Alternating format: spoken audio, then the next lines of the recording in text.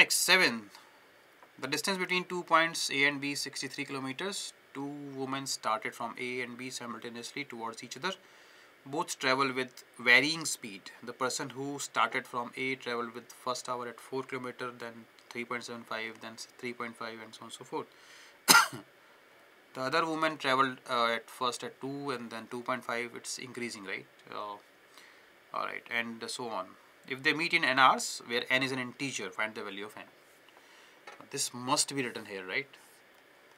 Otherwise, it is not necessary that they will meet at a certain integral value of n, right?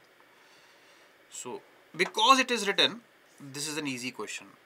We can make simply, you can see it's an AP, right? Reducing and increasing price.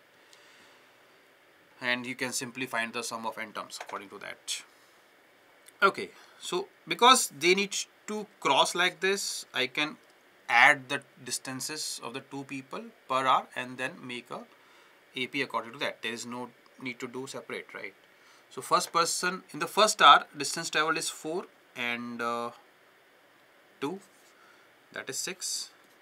In the second hour, it is 3.75 plus 2.5, that is 6.25. Third hour, it is 3.5 and 3, that is 6.5, and so on and so forth. Got it? And because it is for n hours, it's doing, right? So the number of terms will be n. Okay, this should be equal to what? The initial distance, that is 63 kilometers. Okay, use the formula of sum of AP, that is n by 2, 2a, that is 12, plus n minus 1 into d here is 0.25.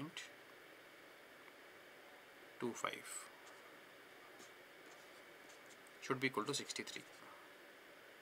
Correct? Multiply by 2 gives you that 26. N is here. This is 12 plus n by 4 minus 1 by 4 is equal to 126, or n into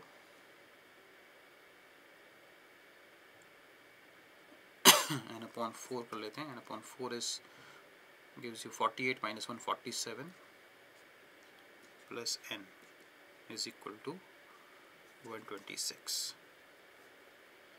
Okay, or basically n square plus 47n should be equal to 4 times of this, that is 504, or n square minus plus 47n minus 504 should be equal to 0. Quadratic equation.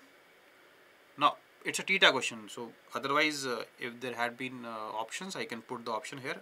No need to solve it further, but because it's a theta question, I need to solve it, right? So I need to find two factors of 504 whose sum is 47. So you need to do hit and trial. That gives you 9 into 56, and the difference is because this is minus. So difference of these two should be 47.